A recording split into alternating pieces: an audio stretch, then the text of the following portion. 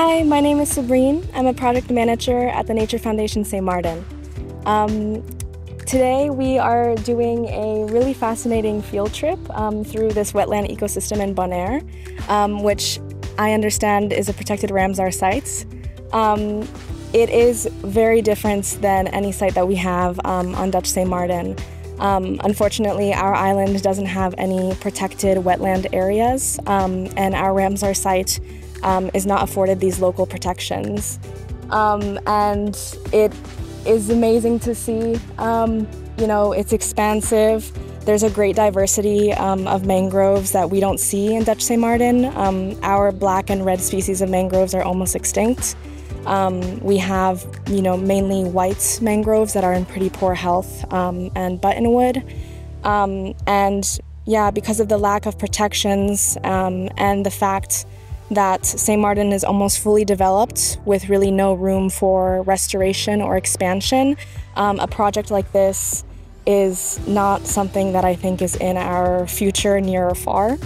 There are other ways, of course, we can maybe attempt to restore certain areas, but this is, really impactful to see. All of the work that has gone into trying to restore this area and manage it so it has a good flow of water and is providing, the best ecosystem services that it can, is amazing. On St. Martin, the number of mangroves, the extent of mangroves that we have is so limited that it doesn't have really a quantifiable impact on coastal resilience. Of course, it's good for, native biodiversity, but it's not providing the same functions that this wetland is. My name is Soraya Valentine. I'm the Oceans Coordinator of WWF Guyanas for both Suriname and Guyana. And today we actually went on a mangrove field trip to look at how mangroves are the most important species if we look at a coastal habitat. My expertise is more into ocean and integrated habitat management, in which we look at a collaboration between sea turtles, where we need to protect them, but also the habitats they are living in. So we always look at an coastal integrated management approach, in which we look at mangroves, beaches, corals, and everything surrounding it, and why it is so important for us to protect it.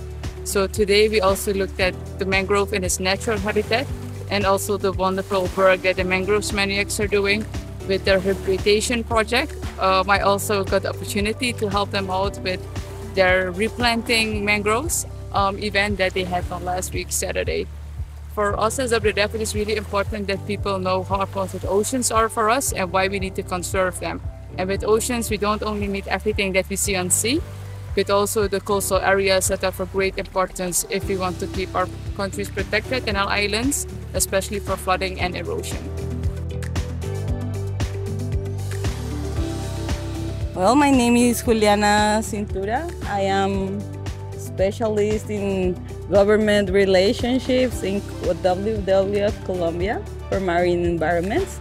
And during this workshop about NBS and climate resilience here in Bonaire, we managed to understand how the Caribbean is facing climate change across NBS implementation over different places. So we think the exchange of experiences between islands and also with the mainland is very useful to understand the challenges that we have to face to adapt to the new scenarios of climate change. And I think that is very useful that we met plenty people from all over the Caribbean we create and envision a wider Caribbean that understands as one their problems. And I think it was very useful also to have all the guides that already knows Bonaire Island and their environments and their challenges.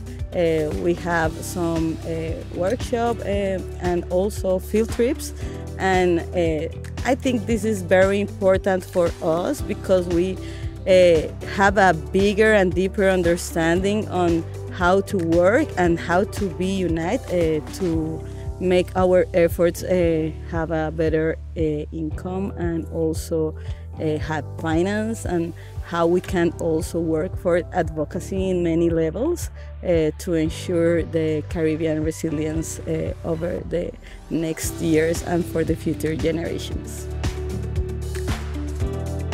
Mi nombre es Luis Alonso Zapata, soy especialista marino costero de WWF Colombia.